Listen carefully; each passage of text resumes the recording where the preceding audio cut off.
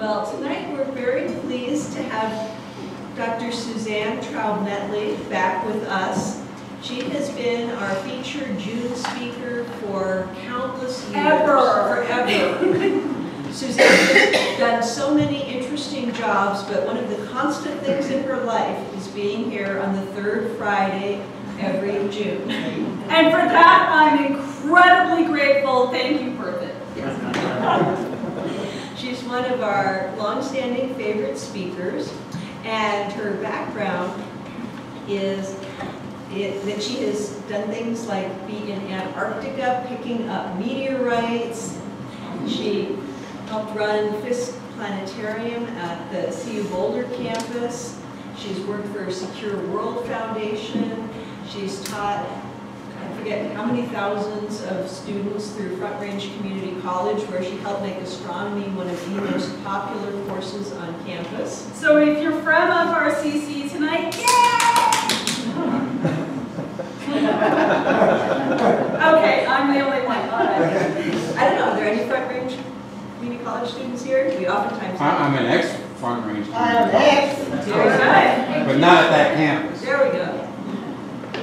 And currently she is teaching through Western Governors University. So her title tonight, she's going to be talking about tides in and out and across the solar system. So welcome, Suzanne. Thank you.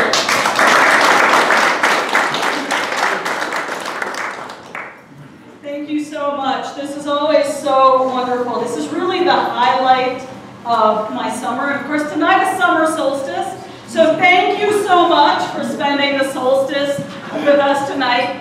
And I want to let you know that I really do value all the volunteer work at LTO. For those of you who are brand new, you don't realize how many hours of diligent work and patience and sweat have gone into this. For instance, the 24-inch telescope, which sadly is not working tonight, might I had to drive from Los Angeles, right? Was it Los Angeles? It was California. Pasadena. Yeah, so, I mean, everything here is hand-built, hand-done, and it's done with love. So I really appreciate your spending some of your time tonight to share that love and that appreciation of what this community can do when it comes together. So how about a hand for all the LTO volunteers?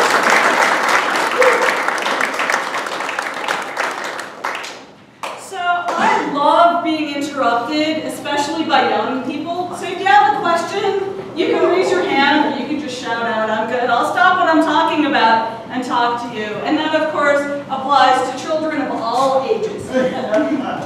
So what we're going to do tonight is talk about tides in and out of the solar system. Because one of the wonderful things, it would help if I had my pointer so I could actually change slides. Hey, technology. So one of the great things, oh yes, Maite? Don't forget to turn it on. Yeah, details. Good for you. See, and this is why we rely on the volunteer expertise of LTO staff. So the wonderful thing about tides is that they're pretty. They're just beautiful. And tides are everywhere. So what you'll find is that you are exerting a tidal influence right now. I bet you didn't know that. Because tides are all about mass. It's all about how many atoms are in your body and what sort of gravitational force they exert. So the person sitting next to you is experiencing some gravitational interaction from you. And of course, you're feeling it from the person sitting next to you. Those of you at the end of the row, you're feeling it all on one side. You're lopsided. But if you're in the middle, your gravitational forces are all balanced. Isn't that cool? Thank you, Isaac Newton. So, I'm not going to get into the math because, you know, it's on the screen. I don't have to get into it.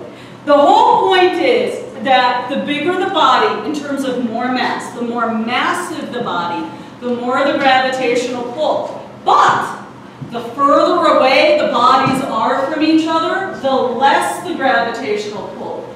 In a way that drops off so fast, that's called the inverse square law. So that's Newton's law of universal gravitation. And the thing about law, when we say in science, it's really a guiding principle. You need these guiding principles to build theories, which are the really important part. So Newton's laws can be violated by things like Einstein's theory of special relativity or general relativity. The theories are the important guys, not the laws.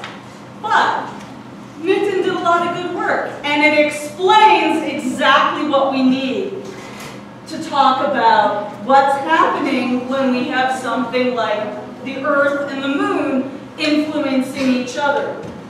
We know that Earth is the big guy. It's sort of the orange ball that we have here. And so Earth's gravity, since it's the most massive body, dominates. And it pulls on the Moon, and the Moon actually experiences little earthquakes. Except it's not Earth, it's the Moon, so we call them moonquakes. But the Moon exerts a force on Earth. Now, how many of you have heard that Sunday is a supermoon? Yeah! What does that mean? It means nothing in particular. Because all objects that orbit nearly every other object have elliptical orbits rather than perfectly circular orbits. What elliptical means is that sometimes they're a little closer and sometimes they're a little further away. But it's okay, that's supposed to happen.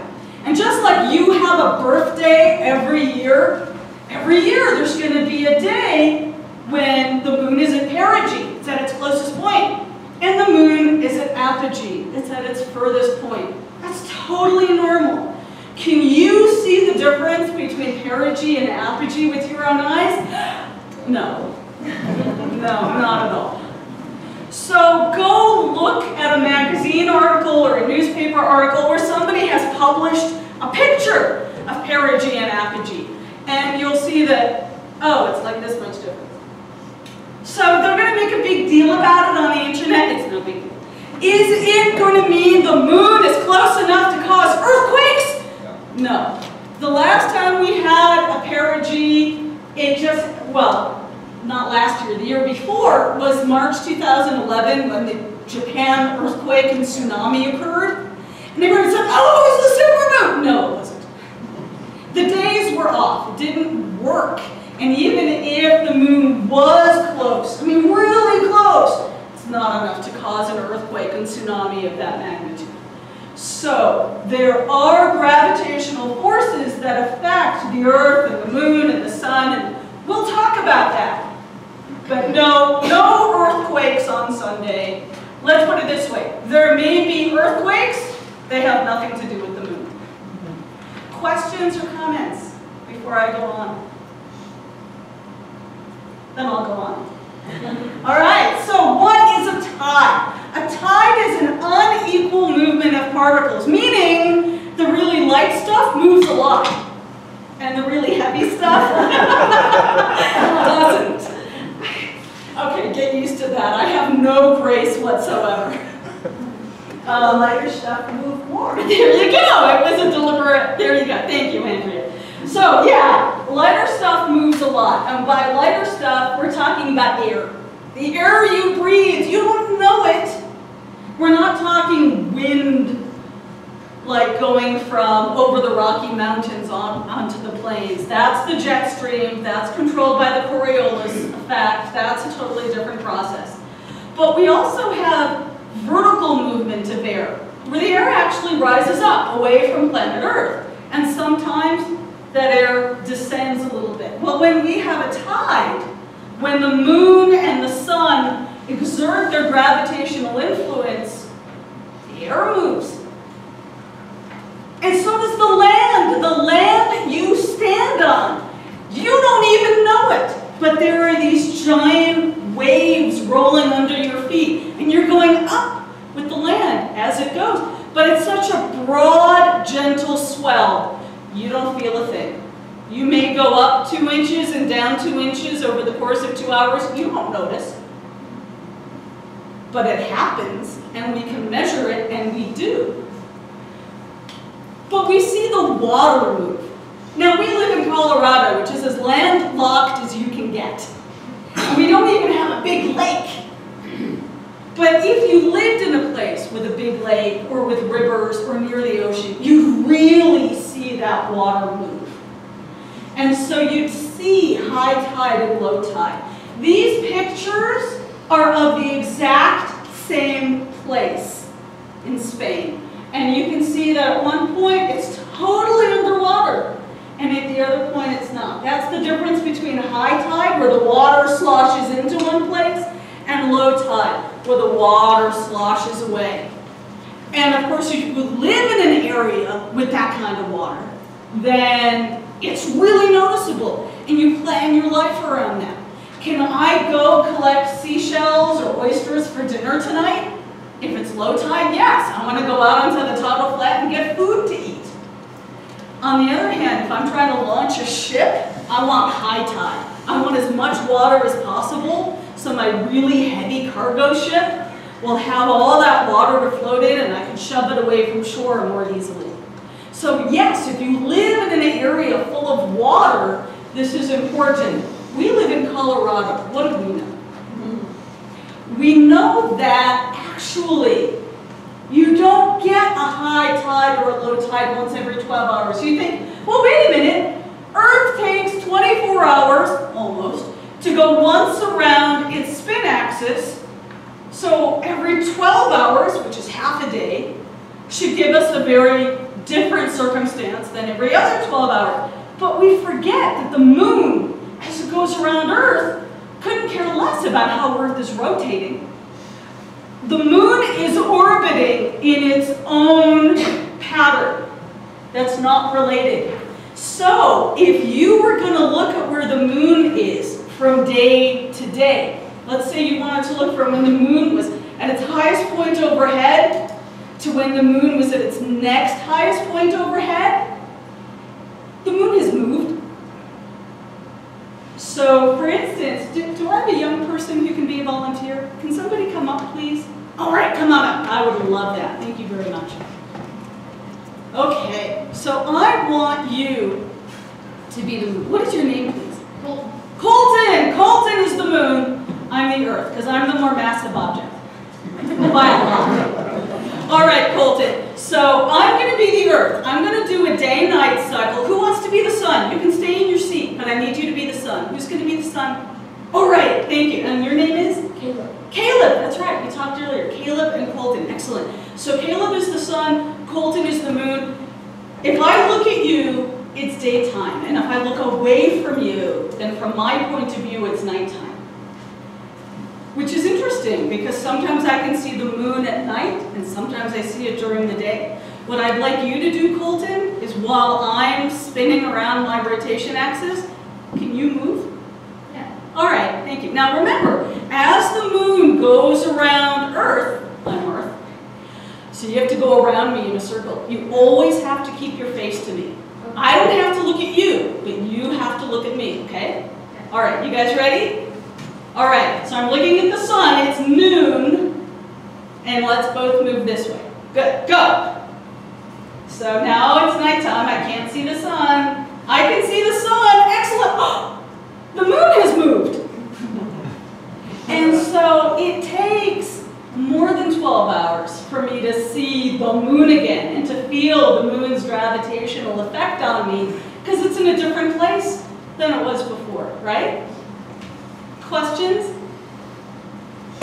Round of applause for our moon and sun. Excellent.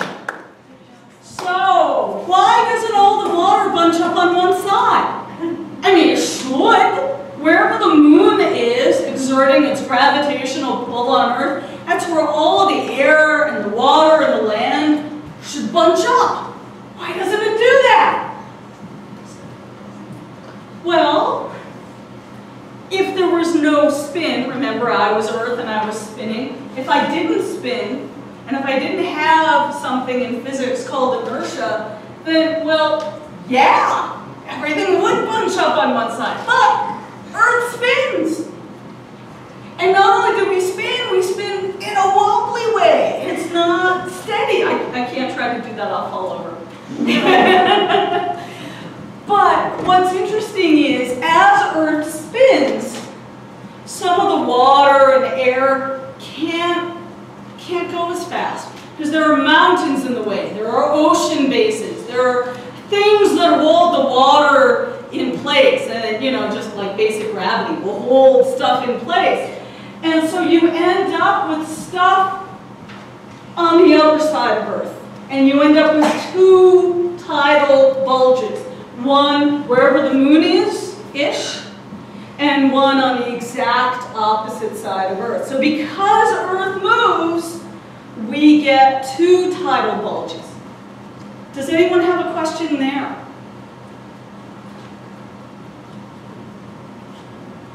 So, let's talk about forces. Here's your physics for tonight. No math, we already did the math.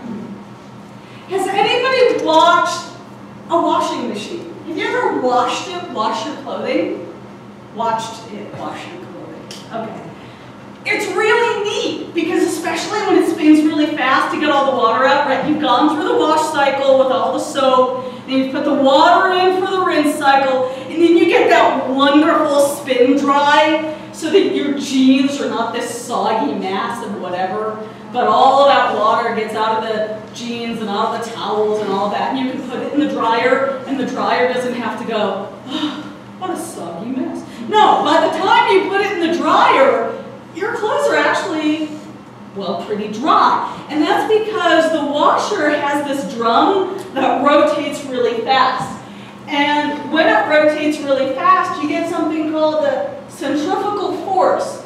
But I like to say centrifugal, because it's like a centrifuge, which is like one of those rides in the amusement park where you get backed up against the wall and the floor drops up, but you're still held, you're pressed against the wall. Do you guys know what I'm talking about? When you spin really fast, there's this force that shoves you against the wall, and it shoves the water out of the washing machine. And the only reason you don't go flying out of the washing machine is the drum of the washing machine holds you in place, or the wall of that amusement park ride holds you in place. Otherwise, you go flying. So that centrifugal force goes opposite the force of gravity. And the faster you spin, the more of a centrifugal centrifuge-like force you get. So depending where you are on Earth, sometimes the force of gravity, which is the blue line, see these blue arrows? Sometimes they dominate. But sometimes, depending where you are, those gold centrifugal centrifuge-like forces dominate. And then you end up with this thick purple line, which puts the two together with a whole lot of math and physics we're not going to get into.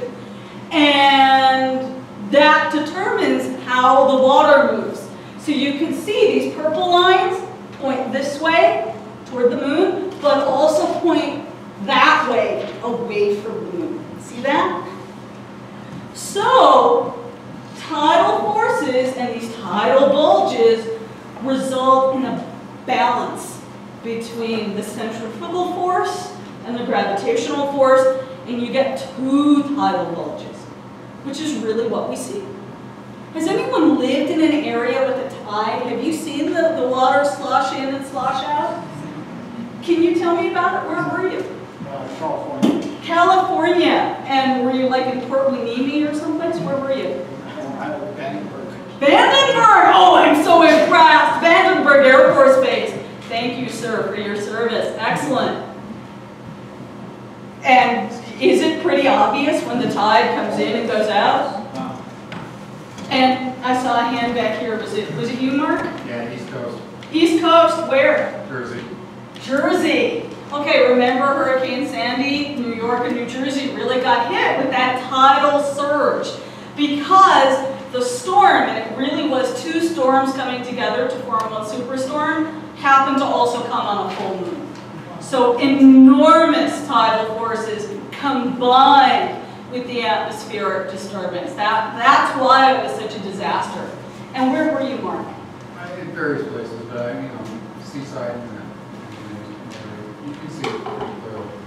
Right, right. So for those of you who've never set foot out of Colorado, this really is a big bleeping deal. So let's talk about the sun. And you're like, wait a minute. Only the moon controls tides? No. The sun contributes 40% of the gravitational influence that affects tidal activity. If we ever lost our moon, which we're not going to do, but if we ever did, would we still have tides? Yes, because we still have the sun. And 40% is a lot. So 40% is due to the sun, 60% is due to the moon. That adds up to 100%. That's a big tidal effect. And it all has to do with moon phase. Does anybody know what is a moon phase? The light on the moon. Yes, it's light from the sun. Half of the moon is always lit up. Always. But from our point of view on Earth, we see only a certain percentage of that sunlit side of the moon. Sometimes we don't see any, and that's what we call a new moon. Sometimes we see 25%, that's what we call it a first quarter moon. Sometimes we see all of that, we call that a full moon. And of course there are waning and waxing and crescent and gibbous phases. Moon phases are a whole nother talk. It's really cool. But it's how much of the sunlit side of the moon can we see? And it turns out that has everything to do with tides. Because the spring tide has nothing to do with the season of spring. Really, it's all about having an extra spring in its step, right? If it jumps up, if that water and air and land really respond to that gravitational pull of not only the moon, but the moon and the sun together, then you get an extra high tide. And you get that whenever the sun and the moon are in a straight line, like we have at the top here. So maybe the moon and the sun are on the same side of Earth. That's absolutely the highest high tide. But you can also get it when the sun and the moon are opposite each other. So remember that tidal bulge is on both sides. And you can get a spring tide that way. So you don't get a spring tide in the season of spring only. You get it twice a month. Whenever there's a new moon and whenever there's a full moon. Conversely, you get a neap tide, which is still a high tide. It's just the lowest high tide. Because now you're making an L shape between the quarter moon, in this case the third quarter moon, and the sun, or between the sun, the earth, and the first quarter moon. You're still making an L that's sideways. And whenever you make that L shape, then the water doesn't know which way to go. It's still being really influenced by the sun and the moon, but it's confused. Do I go here? Do I go there? So the water tries to make everybody happy. Not so much. So it's the lowest high tide, but it's still a high tide. You still have a lot of sloshing back and forth. Questions there? Has anyone heard of neap tide before? Yeah, it's a really weird old word. Have you heard about it? Where did you learn about it? I was in the Navy. Yes, and the U.S. Naval Observatory really still monitors this quite a bit. The U.S. Navy cares a great deal when you have spring tide and when you have neap tide. And here's the interesting thing. Because of the physics involved, it's not a straight line. I have a laser pointer. Let's see if I can be smart enough to use the laser pointer. There we go. If I was drawing a straight line from the Earth to the moon, okay, sort of a straight line. Let's try that again. Okay, sort of a straight line. Don't you think the bulge would be here? But it's not. The bulge is actually over here. It's making this other angle. It's about 10 to 15 degrees ahead of where the moon is. That's weird. It is weird. There's a lot of really horrible, complicated math I promise not to get into. But this is why. Because we're not talking about a billiard ball We're not talking about a perfect surface with a perfect ocean and a perfect atmosphere. Earth is a wonderful place. It looks like me. It's all lumpy and bumpy. It's got mass concentrations in places I don't necessarily want them, right? So, whoops, I went way too far. Sorry. All right, go back, go back, go back. Sorry. Okay, so you've seen the whole talk. Yay! So, on here, this is from the European Space Agency. And this came out a couple of years ago. The red is sort of average. The blue means there's not very much gravitational pull, but the yellow at the top there, like right around Europe, that's where there's a whole lot of gravitational pull. This is where Earth is lumpy and bumpy. And as the water in the air try to slosh around mountains and ocean basins, it gets caught. You can't respond very well. And because we have a complex system, well, we have a complex situation. And so the water actually moves ahead of that straight line Earth-Moon distance. So what do we care? Why is this important to us?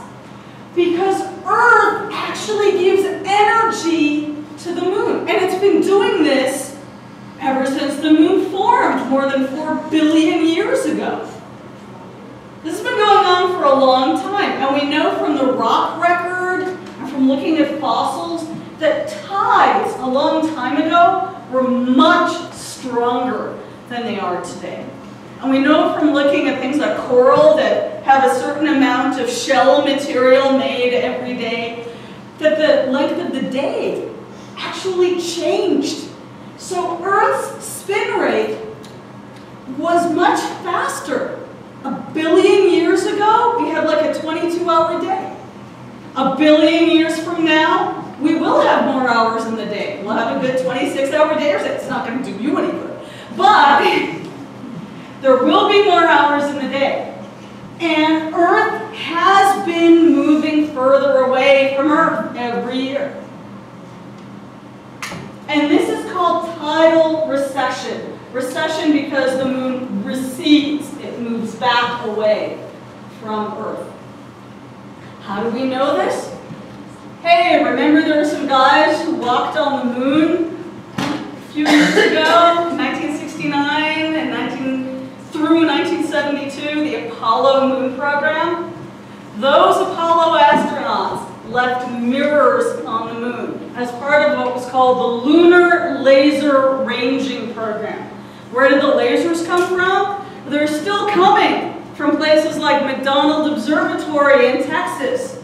And periodically, McDonald Observatory or someplace in China or someplace in Iran, whoever needs to do the lunar ranging work, and it's global, it's not political, they'll shoot a laser beam toward those mirrors on the moon, and they'll calculate how long it takes to get to the mirrors and how long it takes to come back.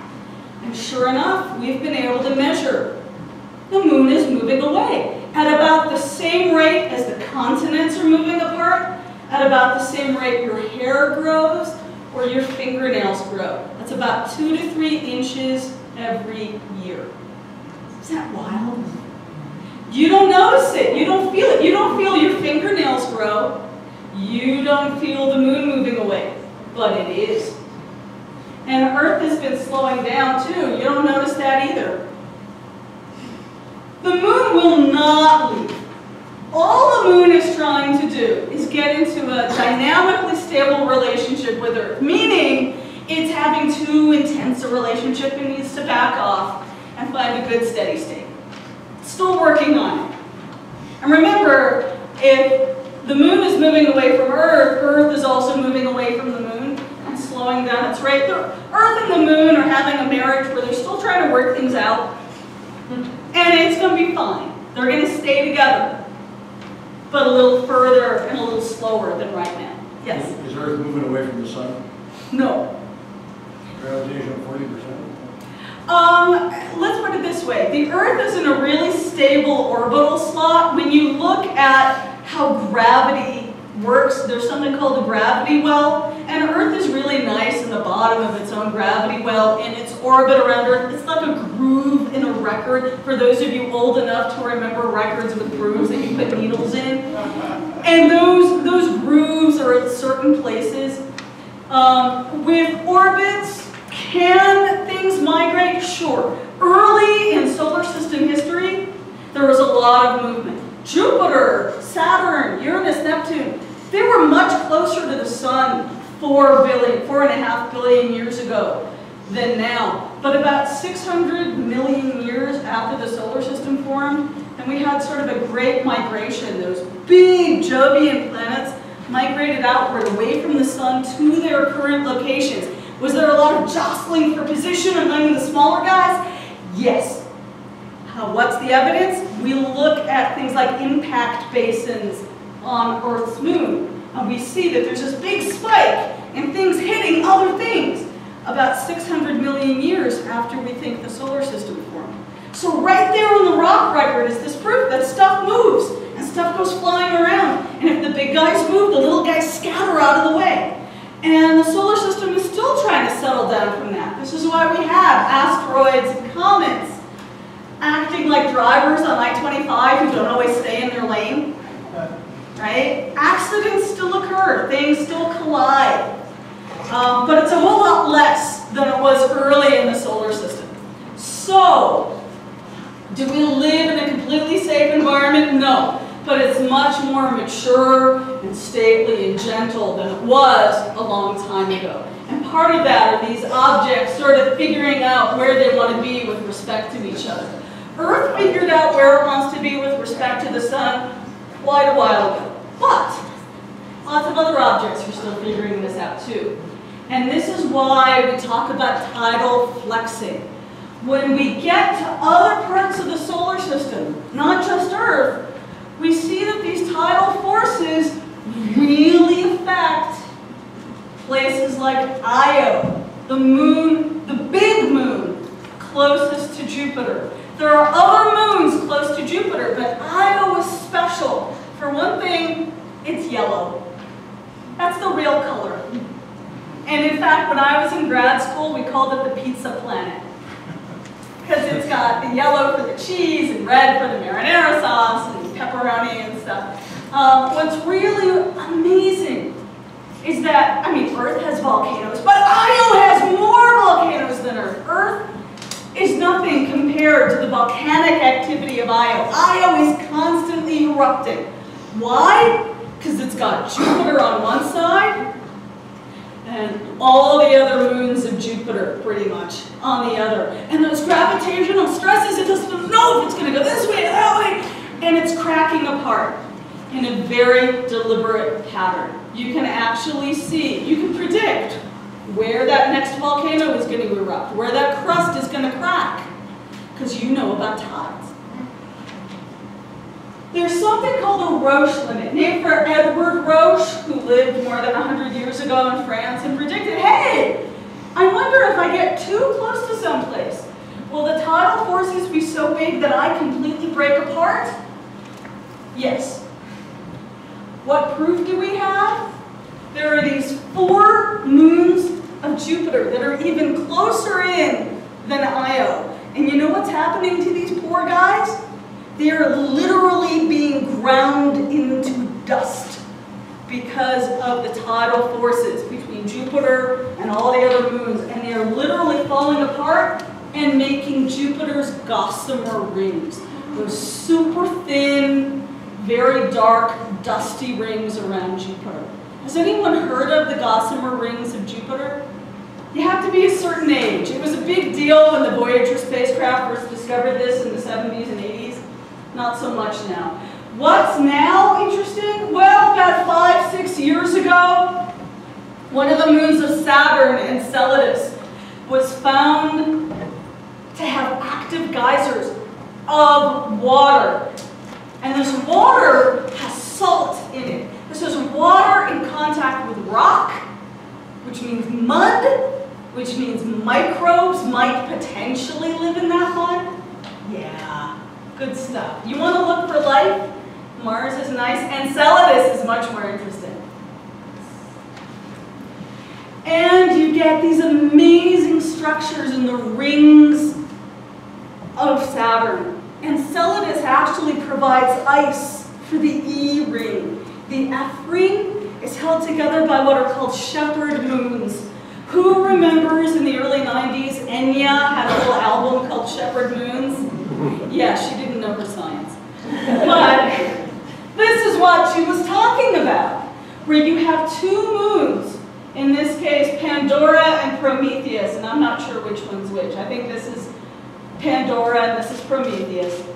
And not only do they keep the rings together, but Prometheus especially, look at this innermost ring. It's got some little areas that are disturbed. And in fact, if you do a real close-up, you can see it looks like that introduction to James Bond, right? With the inside of the barrel of the gun, and James Bond's walking through looking real cool. Yeah, well, that's Prometheus. Whoops, that was Prometheus right there looking very cool. And when we look at the asteroid belt in between Mars and Jupiter, we see the same sort of thing. There are certain places where it's really safe and good to have a whole lot of objects, and certain places where it's not. And here you can have a bunch, and here you can't. You know what it's like in a classroom? We don't have it here, but sometimes in a classroom there's a center aisle where nobody sits, and everyone keeps their textbooks and their book bags out of the way. Why? Because I'm walking back and forth, because I'm the instructor. And so everybody keeps everything under their feet or under their chairs, because they know the big guy's coming through. Well, we don't have it here tonight, but we sort of do. We have an aisle over there where you can walk, and an aisle over there where you can walk. And you are sitting so nicely up here on the counter and not in here, so if I want to walk back and forth, I can. So this is not a good place for you to sit, but this is, and this is, and this is, and that is, and that is, but not here. So this happens naturally because of these gravitational interactions. For the asteroid belt, it's because the Sun and Jupiter tell smaller objects. You can be here, you cannot be here. When you're beyond Neptune, then it's other objects very far from the Sun. I don't know if you guys have heard about what's past Neptune. There's a place called the Kuiper Belt, sometimes pronounced Kuiper Belt. And then there's the Oort cloud. These are full of little guys, like comets and asteroids and dwarf planets like Pluto. And sure enough, Pluto and Neptune have this really, whoops, I keep doing that, have this really interesting relationship where Pluto and its 5 moons never, ever, ever collide with Neptune, even though Pluto sometimes is closer to the Sun than Neptune is, because they've got this orbital resonance relationship. They've got this time-sharing thing worked out, where they can be in the same place, but never at the same time, so they'll never collide. Does it take a while to develop that kind of relationship? Oh yeah. Again, it's like when you first get together with somebody and you end up trying to both be in the bathroom at the same time. That doesn't work. And then you figure out a nice schedule where okay, you get the bathroom first always. And so we'll never ever have a collision. Okay, so this is what happens in the outer solar system, past Neptune. Because there's so many objects in the Kuiper Belt and the Oort cloud that their combined mass is enough to exert a gravitational influence to keep things pretty neat and orderly. And so these bodies align so that they don't run into each other most of the time. And that actually determines what's where in the solar system. And it's so cool, because when you look at these numbers. From the Sun to Earth is 1 astronomical unit. That's 93 million miles, or about 150 kilometers. That's what we define as 1 astronomical unit. Jupiter is at 5, Saturn is at 10, Uranus is at 20, and Neptune is at 30, and then Pluto averages around 40 because it's really somewhere between 30 and 50, but the entire Kuiper Belt is right around here. These are nice numbers, and it's not an accident.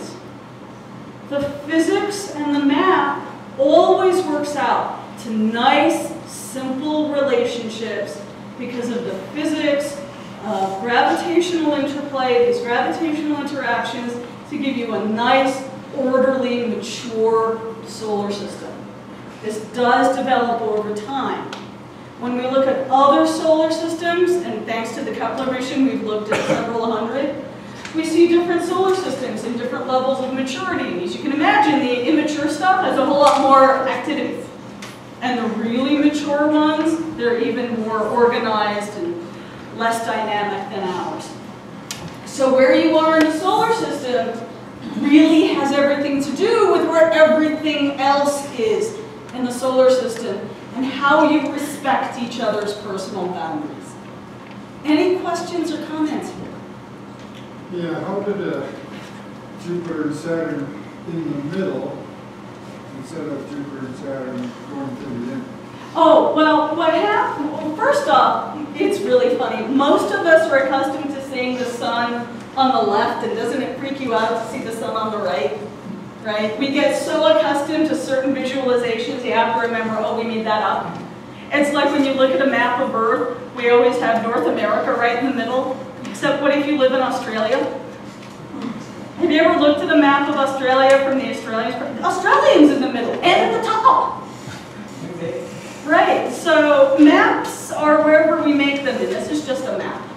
So in this case, we happen to have the sun on the right, and as I said, Jupiter and Saturn, those were probably the first planets to really form, and they formed much closer to the sun, pretty much between where Earth and Mars are now, and then they migrated outward. And as they migrated outward, they found the spots that gravitationally worked best for them. Just like when you came into the room tonight, you found the right chair for you. Some of you like being in the back, some of you like being in the front, some of you like being on the side, some of you don't mind being in the middle or sitting on the counter. You found the spot that worked for you, and then you sat there. You've been sitting there for a while now. Good for you. Thank you for your patience. But you're exhibiting the same sort of behavior that planets do. You find the right spot for you, and then you stay there. However, if I came up to you and I said, please, would you come down and help me with something? Wouldn't you come down? Yeah, you would. So gravitationally, if Jupiter said to objects in the asteroid belt, hey, move, the little ones would move. The big ones, not so much. Does that answer your question? Okay, great. Others? So, of course, we get to go beyond our solar system. We get to go into entire galaxies. Remember, a galaxy is a city of stars.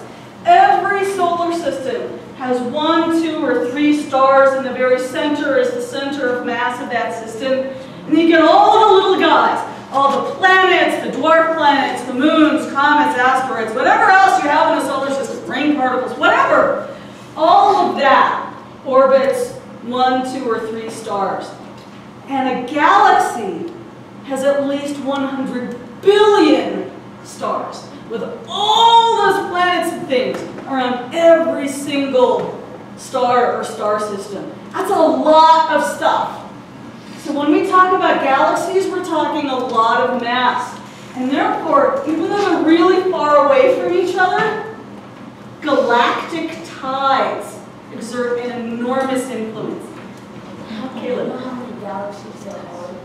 Our best estimate, and this is just an estimate, is there are at least 100 billion galaxies in our universe, and it might be more than one universe.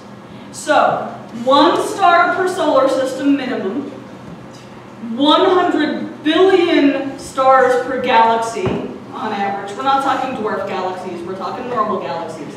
And then at least 100 billion galaxies in a universe, and there might be more than one universe. Yeah, it's a lot of stuff. Thank you. Excellent question. How many planets circle their stars about the same as Earth?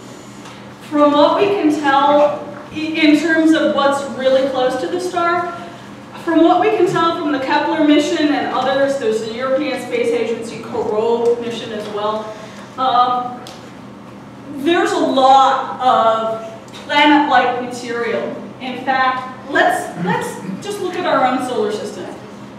We've got 8 big planets, about 50 dwarf planets, about 150 moons, and about 1 million little guys. We're talking comets, asteroids, ring particles. It might be more than that. Let's just say 1 million to keep the math easy. 1 million objects per star. 100 billion stars per galaxy, 100 billion galaxies per universe, and these we know are low numbers. That's a lot of stuff. That's just a lot of stuff. How much of it is as close to the star as Earth? We're still trying to figure that out, but probably a lot. When the early planet hunting missions were going in the mid-1990s, the early 2000s, we were like, oh, maybe there are a few hundred exoplanets, you know, planets orbiting stars other than Earth. Now we know there are thousands, tens of thousands probably.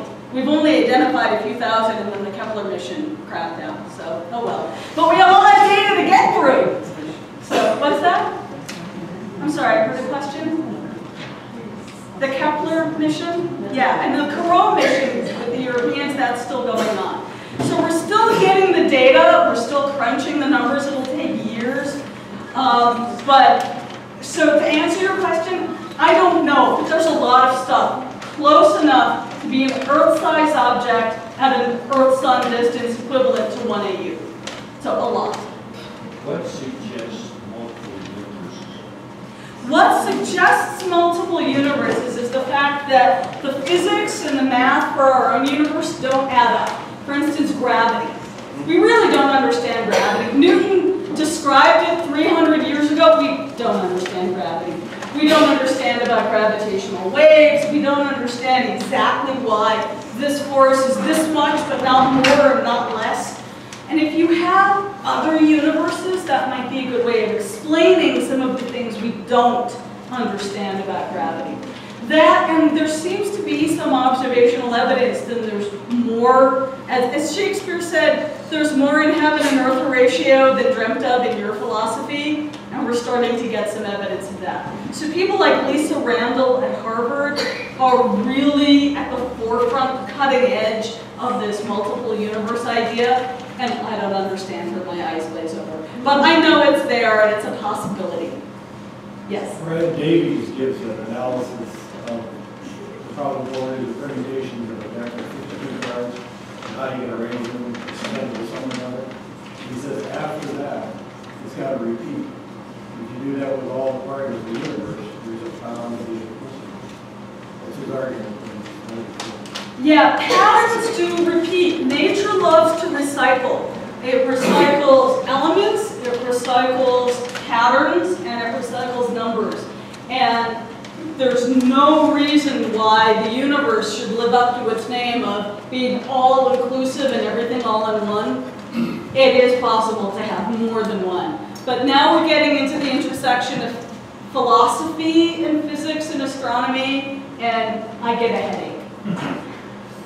So what I wanted to get into here is that if you do supercomputer models, and this one was done a few years ago at Stanford University, if you put an average galaxy into your computer model, and that means you have a whole lot of dust and gas, you have a halo of dark matter. Why is it dark? Because we can't detect it. Do we understand it? No. Do we know it's there? Yes. How do we know it's there? Because if I took the back of your shirt and I yanked, wouldn't you move? You see, I'm not touching you.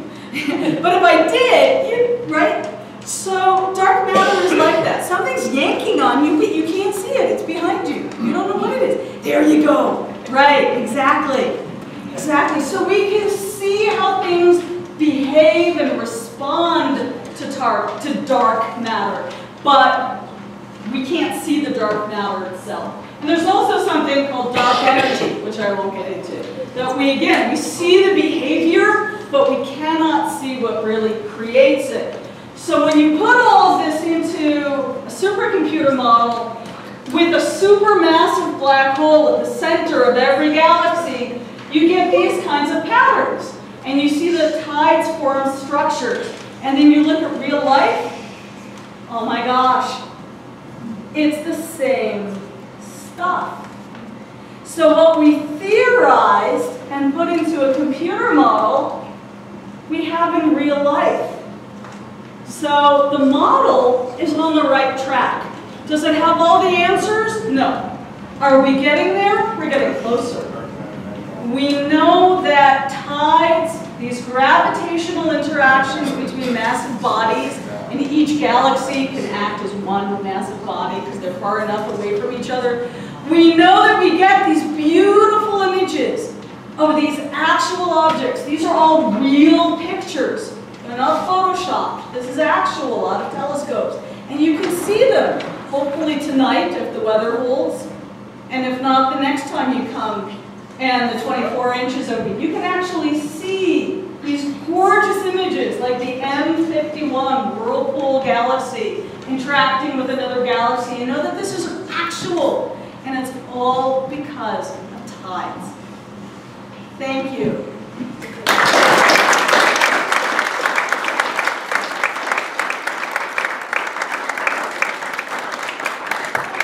Questions, free for all, talk to me.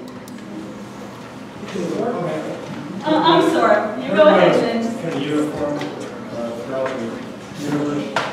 Realistically, probably not. But since we don't understand dark matter, we put a uniform halo of dark matter around every galaxy in our models, just because that's our best approximation. We know the reality is much more complex.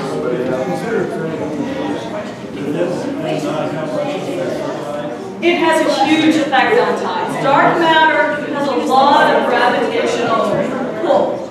And so things that have more dark matter try to clump together. And things that have a lot of dark energy try to move away from each other. And that's why we think there's about 2 or 3 times as much dark energy as dark matter. Because of the way we see things like galaxies behave with respect to each other.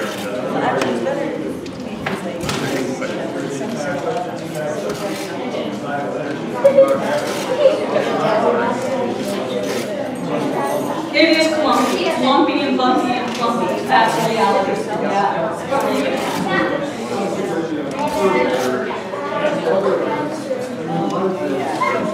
Oh yeah.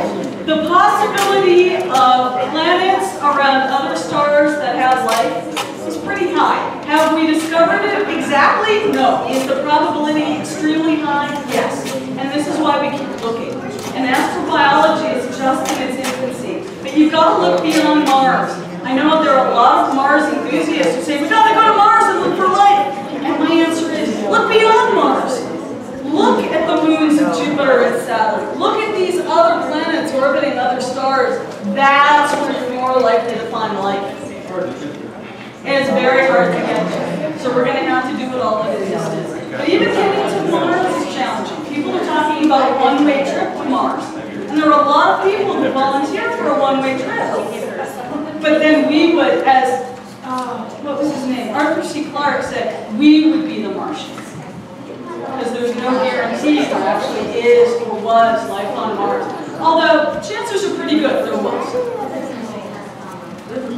They found riverbeds, but we still are looking for fossils. And we have not found them yet. Or even chemical fossils. On Earth, we know that life evolved very quickly. Once Earth formed, there's this big impact, and then the moon formed, and Earth had to get a brand new crust. And immediately after that brand new crust formed, boom, life. So around 4.3, 4.2 billion years ago, already chemical evidence of life on Earth. And then the actual fossils are like 3.8 billion years old. But we haven't found it anyplace else, and that's what we're looking for. Good questions. Other questions, things you want to talk about? Yeah. Even if we found life, it wouldn't be the same age as our life is here. It would not be the same age. Just like every family is different, some people have children younger or older, whether they're married, whether they're not married. Every family is different. Same thing with every star system. Every place there could be life, you have to look at the particulars of how old is that star, how mature is that star system, What's going on with the planetary objects around it? What are the environments? And all of that factors into whether this is going to be a place where we can recognize the life, or it's there and we just can't see it. You know, one of the things about the moons of Pluto, remember earlier I said there are 5 moons of Pluto now? These are not new, but we only just discovered them. They've been there all along. So a lot of it is from our perspective. What do we perceive as opposed to what's actually been there? So is there life elsewhere in the cosmos? Probably, but we haven't seen it yet. So as far as we're concerned, the answer is no. But that's a tentative. Does that make sense? Okay, cool. Manta, did you want to say anything at this point? Well, the only thing I want to say is that it's fairly cloudy out there, so it's still very light, so we probably won't be able to see anything. And last night we had a problem with the 24-inch, so the power supply is not working, so the 24-inch is out, so the only telescopes available tonight are the 18-inch and the 6-inch. But like I said, it's probably 90% clouds. And a few little holes in there. The moon is not even showing yet off the clouds, so. Well, I'm happy to stay and talk for as long as you want, but you should feel free to get up, move around, look through the telescopes, go outside, do what you like tonight.